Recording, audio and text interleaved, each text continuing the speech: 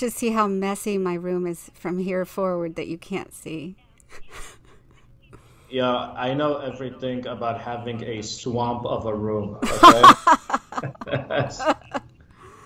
Yeah. When I clean my room, it's a rare occasion that happens every few months, and I feel very proud of myself. Hi, everyone. Welcome to Radio Maria US and on YouTube on Queen of Peace Media. And I have a very special guest. Why are we holding our phones to our ears? Because there have been so many technological problems, and those in the know that that's an extremely good sign. So as the blood rushes out of our hands as we hold our cell phones, I'd like to introduce to you Father Daniel Maria. He is a new priest, a wonderful priest, a man in love with Our Lady who has great stories and facts to tell about a very controversial pilgrimage site called Medjugorje. No, I'm kidding. I say that because nobody can pronounce it. Medjugorje in the former Yugoslavia in Bosnia-Herzegovina. I myself have been there 5 times. I've read up on it. I've written 3 books that contain stories regarding it. I'm very excited to say that Father Daniel Maria has completed a book that will be published about his conversion story involving Medjugorje, and another book on Medjugorje that I'll let him tell you about. Thank you for coming on the show. Christine, it's a pleasure to be on the show with you. As you know, I've been a fan of your work for years. And, there was a time when I heard somebody say, he met you in Middle Georgia. We realized, no, it's Medjugorje. It's Medjugorje. Middle Georgia. Oh, my gosh. Well, yes, no one can pronounce it. And I think the locals can, and that's about it. But why in a nutshell? I know there's so much to say on the show, because what we're going to do is we're going to talk about how unfortunate all the rumors and non-facts are regarding Medjugorje that keep getting recycled in the Catholic media. And, if they were true, no one should believe in the authenticity of Medjugorje. If all of the rumors and the facts, purported facts, which aren't facts at all, were true, I can totally understand why people would find it abhorrent. They find it the biggest hoax and something that's evil and going to consume and devour souls. And why is it that Father Daniel Maria and I do not believe that? Why is it that the church is moving in a strong direction of authenticity as well? And why do people not believe that the church has said such more positive things about Medjugorje than ever? We'll explore the criticisms, and we'll also explore the wonderful things in our lives and the lives of people we know that have happened because of Medjugorje. And would you start with a prayer, please, for us? Absolutely, my pleasure.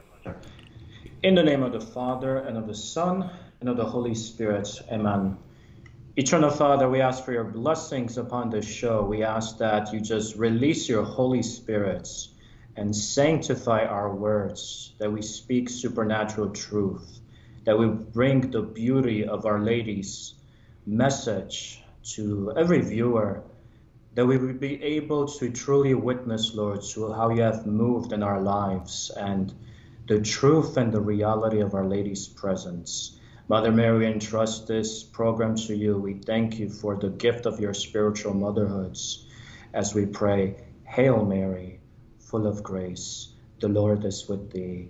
Blessed art thou amongst women, and blessed is the fruit of thy womb, Jesus. Holy Mary, Mother of God, pray for us sinners, now and at the hour of our death. Amen. Amen. In the name of the Father, and of the Son, and of the Holy Spirit. Amen. So, would you first tell me why you fell in love with Medjugorje? What is your personal reason? Yeah, well, for me, I was a student in college at DePaul University in Chicago, and I wasn't a devout person. I was somebody who came from a Catholic family, Polish Catholic, grew up culturally Catholic. However, I didn't have a strong faith. I didn't know whether the Eucharist is real. I didn't know whether Jesus is actually God. I didn't have a strong faith in Our Lady. And then one day, my mother gave me a book. It was called Medjugorje, the Message. She actually read the Polish version, and she recommended that I buy an English one because I speak Polish, but I don't read the language. But it was a book, Medjugorje, the Message by Wayne Weibel. And for anyone who knows anything about that book, that's a book that changes lives. That's a book that transforms people. I mean, it's remarkable. You go on the Amazon page and almost every review starts with a sentence that says something like, "This book changed my life," or reading this book was a turning point. And for me, that was the experience. I read about the apparitions in Medjugorje. I was so moved by Our Lady's message, the message of prayer and fasting and coming back to God. And I was just so amazed that things like this can happen in the 20th and 21st centuries. You know, because my doubt when I was a skeptical student was, is the supernatural real? You know, can the supernatural happen? I remember sitting in a New Testament class and we were reading about the miracles of Jesus. And I realized if the miracles aren't real, if he was just an ethical teacher, then he is no different than a Socrates or a Buddha, you know, just another wisdom figure. So I need the miracles to be real. I need the resurrection to be real in order to believe that he is God. And I love the words of Pope John Paul II. He once said, "Today's world has lost its sense of the supernatural, but many are searching for it, and they find it in Medjugorje through prayer, penance, and fasting." And those words just pierced my heart because those words defined my conversion. When I started reading that book, I felt the supernatural presence of God. I felt the love of God and the beauty of God and the beauty of Our Lady's message. And I just fell in love with her. And I wanted to give my life to her. And, you know, being a person who lives in the West, there is a skeptical influence that still remains. You know, my heart was deeply moved. My soul was moved. I felt like I want to give myself to this truth, but my mind was still skeptical. My mind was still asking, can this be real in the 20th century or 21st century? Marian apparitions?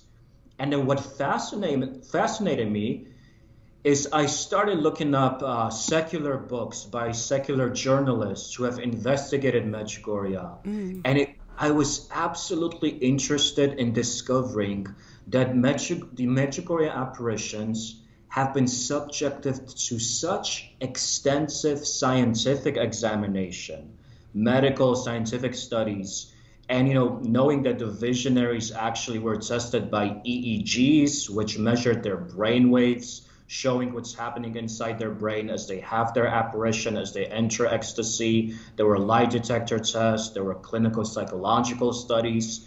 And it fascinated me how all this neuroscience and science was able to disprove a number of alternative explanations. You know, it showed that there's no hallucination, there's no epilepsy, there's no neurosis. But they do enter a profound altered state of consciousness during the apparition that scientists cannot explain. So something very powerful is happening to them. And I was also moved by stories of doctors and skeptics who had powerful experiences. I love sharing the story of Dr. Marco Marginelli. He was a fervent atheist who heard about Medjugorje, and he traveled there in 1988 hoping to expose it as a fraud. And then he tested the ecstasies of the visionaries with the EEG. He came to the conclusion that they enter a genuine ecstasy. There's nothing pathological. And he admitted that he was very disturbed by things that he saw. It really challenged his atheism. There was a woman in the pilgrimage group who had leukemia, and she was miraculously healed on that pilgrimage. And what really touched him and really scared him, because it challenged a lot for him, was the behavior of the birds. He was saying that before the apparitions began, there were hundreds of birds outside just chirping and cooing and being incredibly loud. And he noticed the very second that the visionaries fell to their knees, went into ecstasy, had their apparition of Our Lady, every bird outside would go completely silent. And then he admitted later in an interview that absolute silence of the birds, it haunted him. He could not get it out of his mind. And then a few months after returning to Italy, he actually became a practicing Catholic.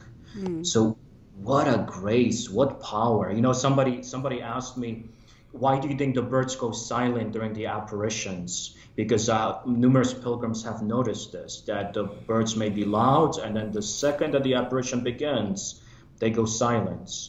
And my interpretation is that silence is an attitude that we associate with reverence, reverence for the sacred. For example, during a priestly ordination, of course, you have the liturgy of the word, you have preaching, you have music, but that very moment when the bishop lays his hands on a man's head to ordain him a priest, the whole assembly goes silent. It's just such a profound reverence for what is happening in that sacred supernatural moment in terms of heaven meeting earth with that indelible mark of Jesus Christ.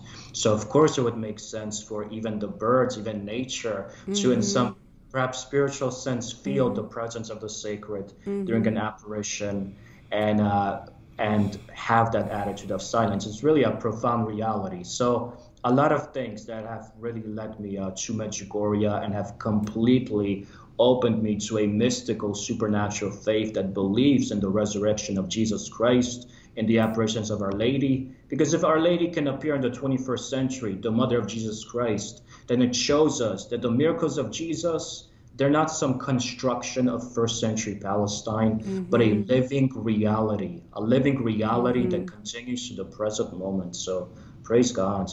Praise God. Yes, and how many times have you traveled there? I've been there twice. Okay, so I win. No. You've probably been there at least 27 times, Christine? Some people have, which is probably a problem, but no, I mean, there's so many stories to tell, and I'd rather interview you, but just some are flitting through my mind as we speak. And one is the salvation of my marriage, and that's hard to forget. I was called to go to Medjugorje. Jesus said, bring your husband. I don't have his heart. And I said, what are you talking about? He works with the homeless. He goes to Mass on Sundays. And that whole story that I won't get into is in my first book. I think, did you review this one? Full of Grace, Miraculous Stories of Healing and Conversion Through Mary's Intercession. Was that? I didn't officially review it, but I read it and I was very impressed with it. Oh, okay. Well, that counts. And so in the book Full of Grace, my husband's story and my story is in there. And he had the sin of people pleasing. So in his job and in his activities, he wasn't seeking to please God, but to please others. And so it was a trap. And one that you wouldn't notice on the outside, right? But God could see it on the inside.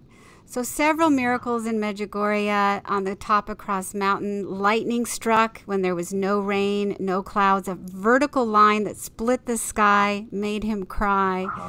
Yeah, he heard Our Lady's voice during one of the apparitions. He was clinging to a rock because he was scared of Mary, because she was in the way for his touchdown to Jesus. He was a linebacker that she needed to get out of the way. He thought that she was going to mess up his relationship with Jesus. He had some Protestant formation, and she was just scary.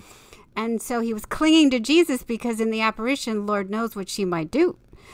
And he was clinging to his leg like this, as though his leg was Jesus. And he put his hand down when the apparition began to steady himself. and he heard the words, "Don't let go." And then so he began to bring his arms back to cling to Jesus, but he felt like his arms were being shaped into a cradle, like he was holding a child, a baby. And she said, "No, this is how you hold my son, not in fear, but in gentleness and tenderness." So he was having all these communications with Our Lady, didn't want to pray the rosary. When at night before we left for Medjugorje, he'd want to drink a beer and watch sports, and didn't want anything to do with those beads, and went straight to Jesus, which I understand, but he didn't understand that Our Lady goes straight to Jesus with our concerns. And so he's made the family pray the rosary every night ever since for over a decade. So I always tell people, if you want to change your man, give him to another woman. Amen. Amen. And what better woman than Our Lady, huh? Amen. And, things like, funny things, like my friend, she was near a puppy when Mariana, one of the visionaries, was speaking, and he pooped, and she began to smell roses.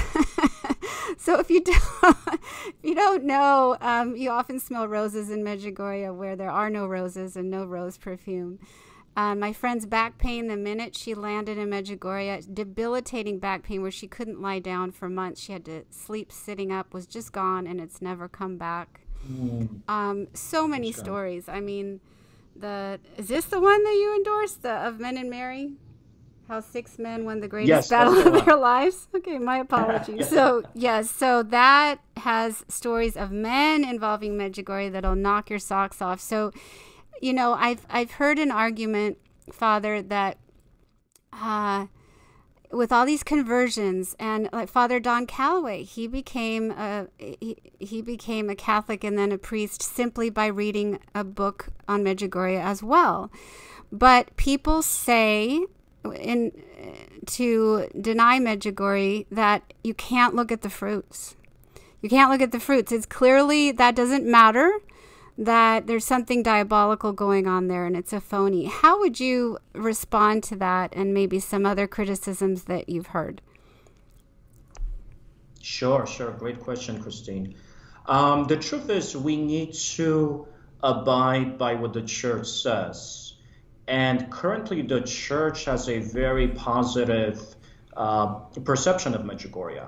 It's actually a long history, so I could get into it a bit just to emphasize where did the controversy come from, why did Medjugorje become such a provocative subject.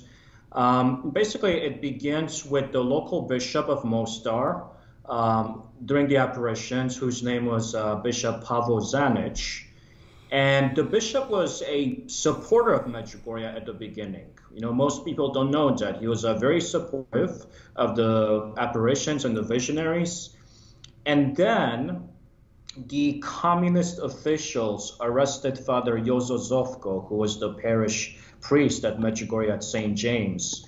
And he went into the underground communist prison system. He was tortured. They actually made deals. They said, or tried to make deals. If you disavow the apparitions, this can end. I believe he spent about 18 months in prison. He came out deaf in one ear because of the abuse, and he never disavowed Our Lady's apparitions. He was true to the last moments. But and isn't there a movie about that called Gospa, I believe? Yeah. I know Martin Sheen definitely stars in it. Martin Sheen plays Father Jozo, and it is a depiction of that struggle when Father Jozo went to prison and went through that horrible ordeal.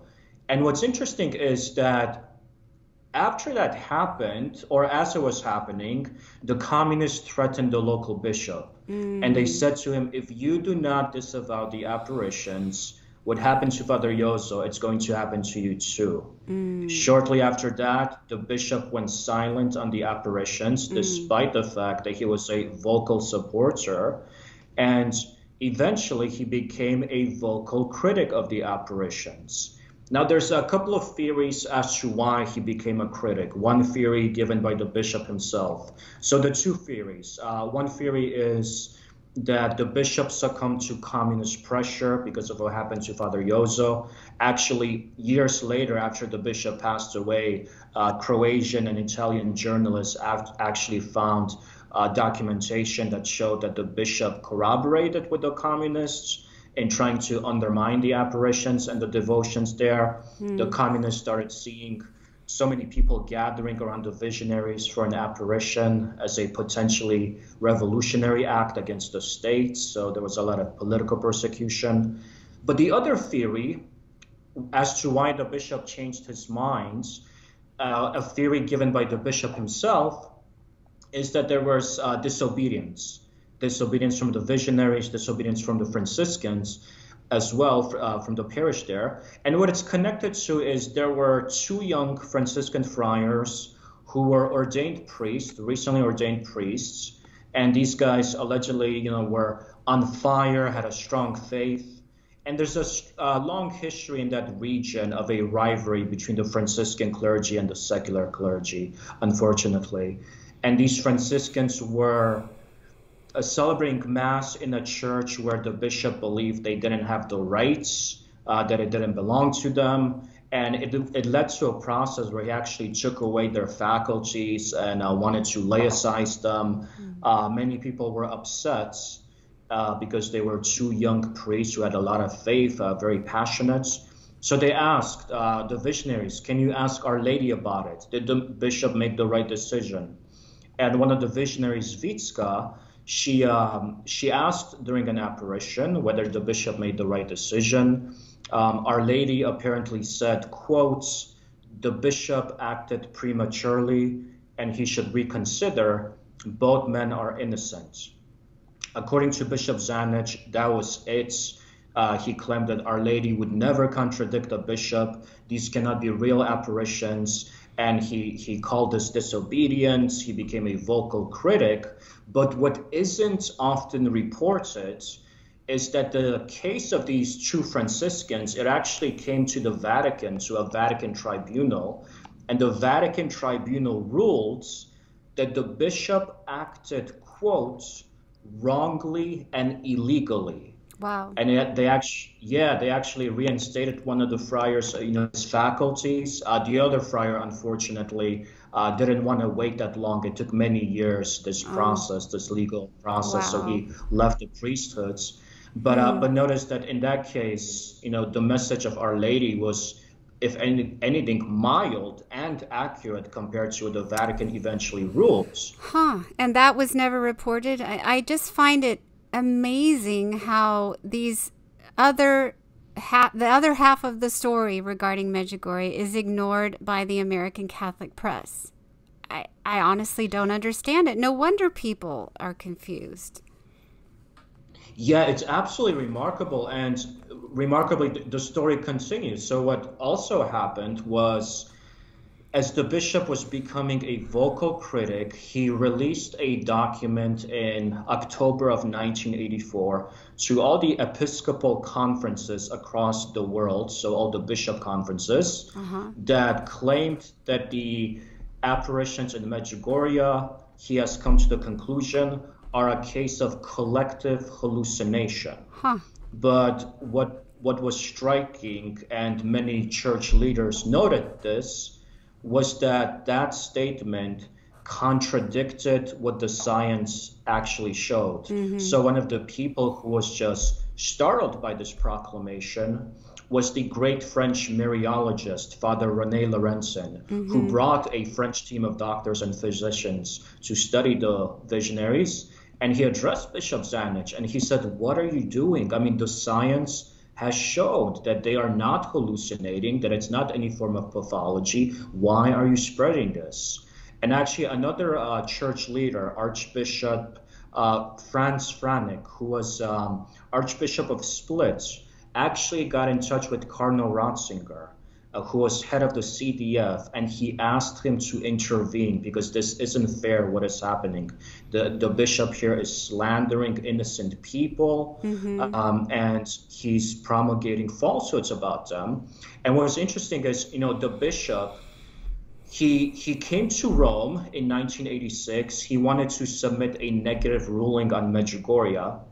Cardinal Ratzinger met with him, and Cardinal Ratzinger actually chastised the bishop. He said he disapproved of his methods of investigation. He ordered him to be silent on Medjugorje, and he took away jurisdiction of Medjugorje, of the apparitions, from the bishop, and gave it to a higher ecclesial body, the Yugoslav Conference of Bishops.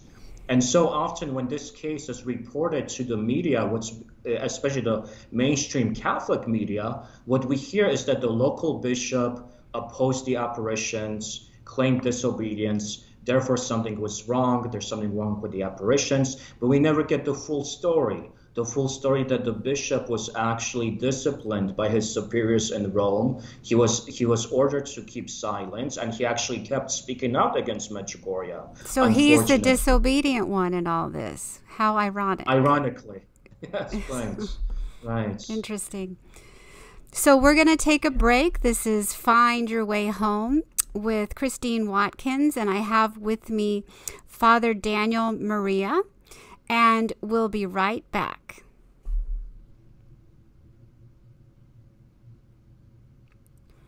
Or we'll stay. We'll be right back. Or we'll stay. That's funny. Okay. Welcome back. And I have here with me Father Daniel Maria. And he has been sharing with us the history of the church and Medjugorje. And let's pick up where we left off. Sure. So we mentioned how in 1986, Cardinal Ratzinger took the authority of Medjugorje away from the local bishop, and he gave it to the Yugoslav Conference of Bishops. The conference never finished their work because of the outbreak of the wars in the former Yugoslavia in the early 90s. They did release a statement in 1994 known as the Zadar Declaration. In that statement, in the first sentence, they said that it cannot be determined yet whether one is dealing with supernatural revelations. And interestingly, that statement was so strongly debated. Critics of Medjugorje said that statement proves that it's not supernatural. Supporters of Medjugorje, on the other hand, said that statement says that nothing has been established yet as supernatural, but it's still open to the possibility. Because when the church investigates a phenomena, a Marian apparition, there's three possible conclusions one can reach. Either supernatural, or not supernatural, or it hasn't been established yet that it is supernatural. The first conclusion, obviously positive. Second conclusion, obviously negative. Third conclusion, actually neutral, establishing that further investigations are necessary. And eventually the Vatican clarified it because Bishop Zanich's successor, Bishop Ratko Peric, continued the negative position of his predecessor. He was very anti-Medjugorje, and he explains in his opinion that the Yugoslav bishops reached a conclusion of not supernatural. But then the CDF clarified in a letter, and in the letter they clarified that what Bishop Peric says is his personal opinion, and it doesn't reflect the opinion of the church on Medjugorje. And that letter said that private pilgrimages are allowed to Medjugorje. And eventually we realized that in fact, it wasn't a ruling that said not supernatural, because in March of 2010, Pope Benedict XVI formed a new commission, a higher commission, International Vatican Commission, to further investigate Medjugorje. Because the church has a document, a CDF document. And CDF is Congregation for the Doctrine of the Faith in the Vatican. So that's where those three letters come from. That's right. Yeah. That's right. That's right. Yeah, the office within the Roman Curia that deals with theological issues and even such sensitive subjects like Marian apparitions at times. And that document, which came out in 1978, Norms on Evaluating Apparitions, explains that an apparition is first judged by the local bishop. However, it can be taken away from the authority of the bishop and given to a higher conference of bishops, and there's also the possibility of being given to an even higher authority, which would be an international Vatican commission. And so in that sense, the local bishop for a long time now hasn't had the word on Medjugorje, hasn't been the official authority in terms of ruling on Medjugorje, which also has been a media distortion. Even very recent publications, point to the local bishop's opposition to Medjugorje as if pointing to the official authority of the church who opposes it, when actually authority was taken away from him a long time ago and he was asked to remain silent on the topic. The International Vatican Commission eventually came to the conclusion, after 7 years, they released the findings that they acknowledge the supernatural character of the first 7 apparitions, and also they recommended that Pope Francis lift the ban on public pilgrimages and allow public pilgrimages, so a diocese can officially sponsor a pilgrimage to Medjugorje.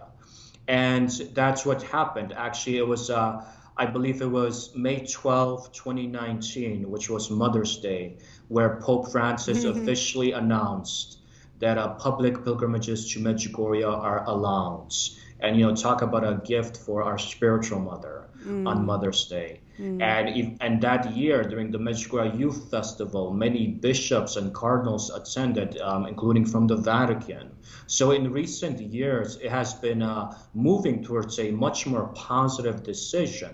And, you can't ignore the fruits, because in that 1978 document on how the church evaluates revelation, private revelations, there's 3 main criteria. One is the theological message of the revelation or the apparition. Is the message orthodox? Another criteria is the visionaries. Are the visionaries experiencing conversion, spiritual fruits? Are they psychologically healthy? Evaluating the visionaries. And the third aspect is just the devotion at the site. Is it encouraging spiritual fruits? Are people converting? Are they returning to the sacraments? And Pope John Paul II, he saw the fruits. Therefore, he called Medjugorje the spiritual heart of the world. He also called it the confessional of the world. He said, if I wasn't Pope, I would be in Medjugorje confessing. And there's been so many conversions, so many priestly vocations, so many vocations to the consecrated life, including many healings, physical healings. So it's just been remarkable in terms of the spiritual fruits that have come from that sacred site. Absolutely. And I know a lot of people are also wary of these 10 Medjugorje secrets. And some people may have heard that one of the visionaries, Mariana, who for many years now has received an apparition of Our Lady on the 2nd of each month. And just very recently, Our Lady told her that she would no longer be appearing in those monthly apparitions. Do you have any comment on what we know about the secrets and why you think Mary stopped appearing to her, although she continues to appear to other visionaries and nothing has changed with them? Sure. What a good question. In terms of what we know about the secrets, we know that each visionary is to receive 10 secrets.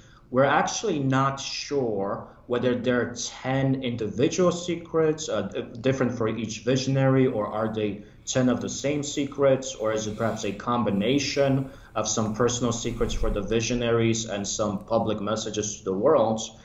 But the visionaries have said that the third secret is something that Our Lady has allowed to be known, and that the third secret says that there will be a supernatural, indestructible sign that will appear on Apparition Hill, the site of the first apparitions. And it's a supernatural sign that will be something that the world can see. It will be eternally present on the hill. You will not be able to destroy it.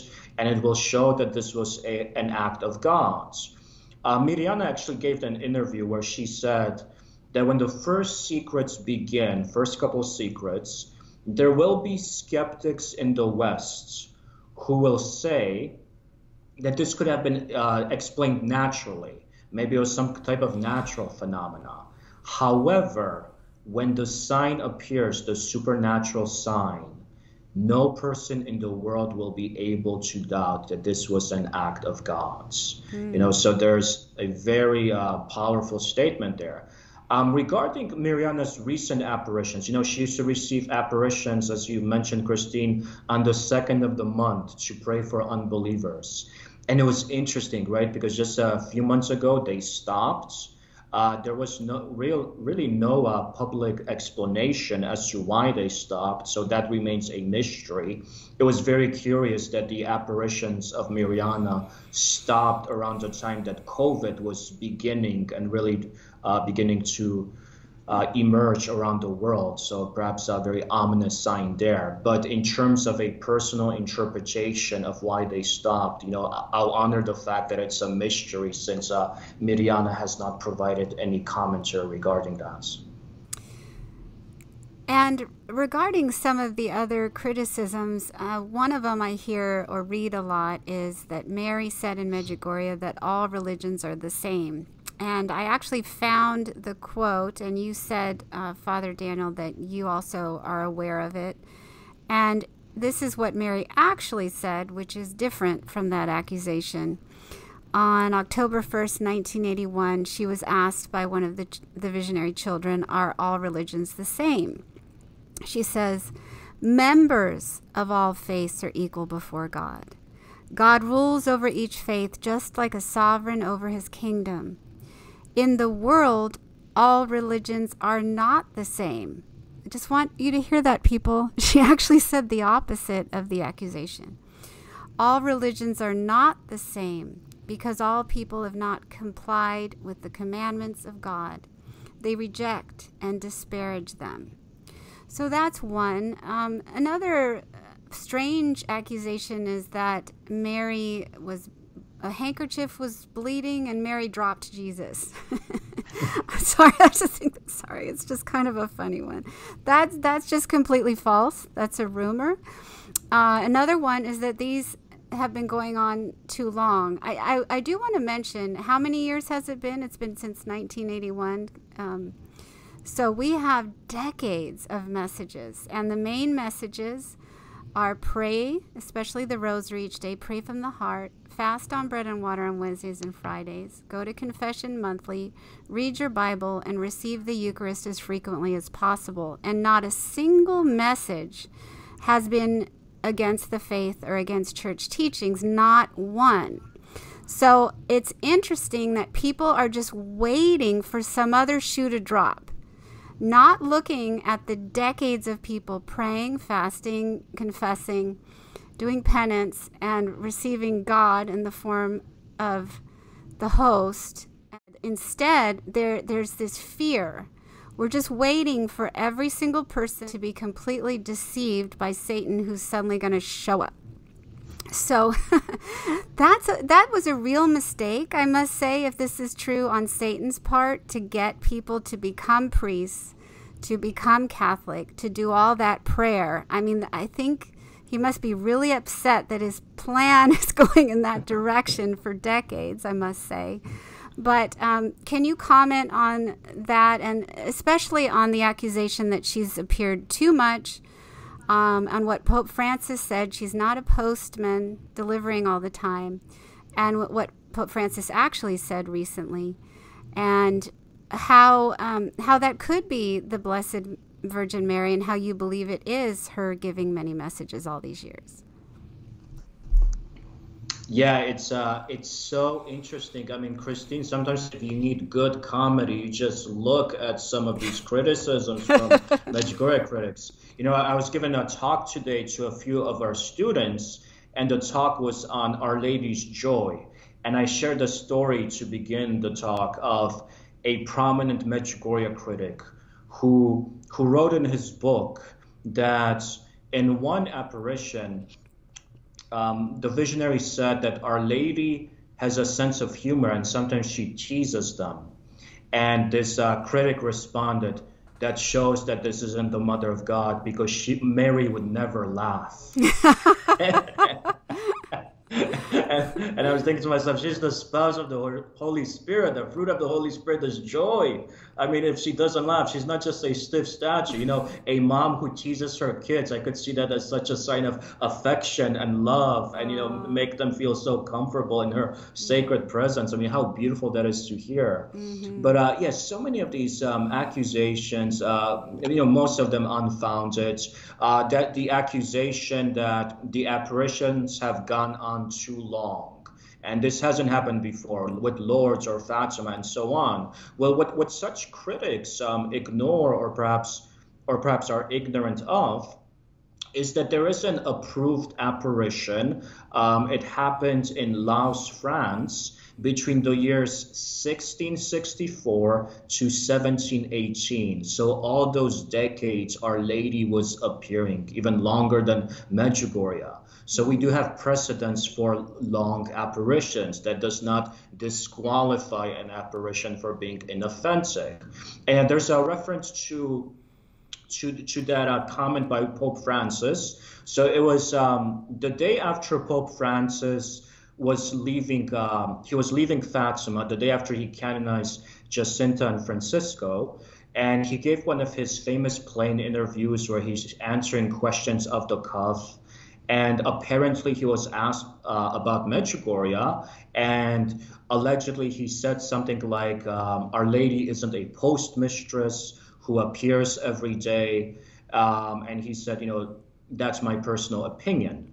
But then he says, however, people go there and they convert, and that's not a magic wand. That's a pastoral reality. That happens. There's real fruits there. They encounter God there.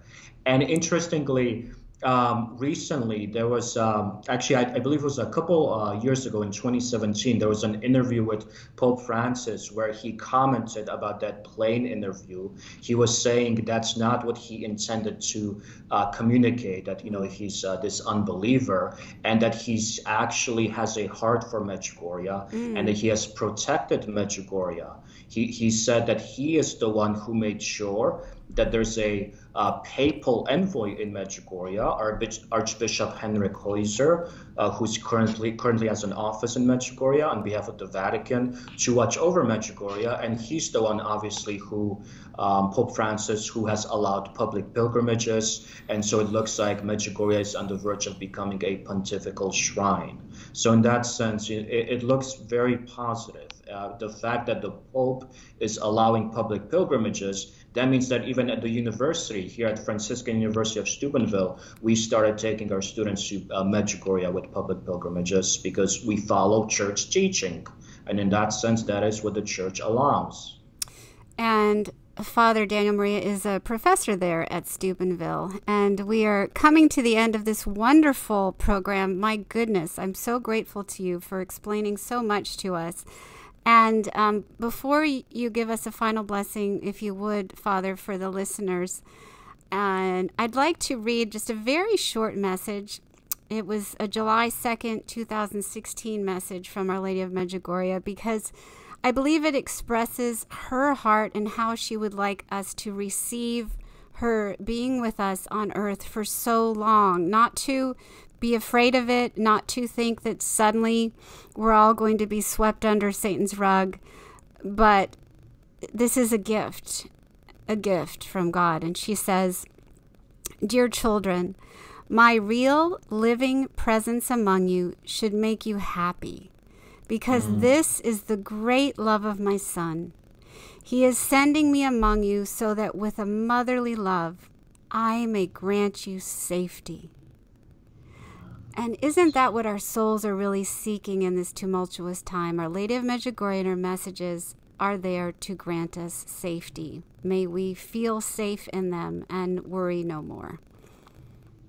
Amen. Amen. Well said, Christine. Yeah, I mean, that emphasis that she's our mother, and what a privilege it is that she is appearing among us, to show gratitude for that, to show love for that, because that's an act of God. That's God loving his children. I am sending my mother. What an incredible honor to be a part of that event in history. Yes. Yeah. And would you grant us a final blessing, please, Father? Absolutely. My pleasure. Eternal Father, I just ask that you bless every person who is listening or watching. I ask that you bless our families, Lord. Bless our faith. Increase our faith. I ask you that you bring us to a deeper love of Jesus through Mary. I ask you that you bring us to a deeper appreciation of her sacred apparitions, and that you allow us to surrender our lives to where you are calling us to, Lord. May we grow in conversion, and may we grow in love. May we say yes to the challenges and the missions that you are calling us to. And may Almighty God bless you, dear viewers, in the name of the Father, and of the Son, and of the Holy Spirit. Amen. Amen. And may you find your way home. This is Christine Watkins and Father Daniel Maria. Thank you for listening. Thank you for watching. God bless you.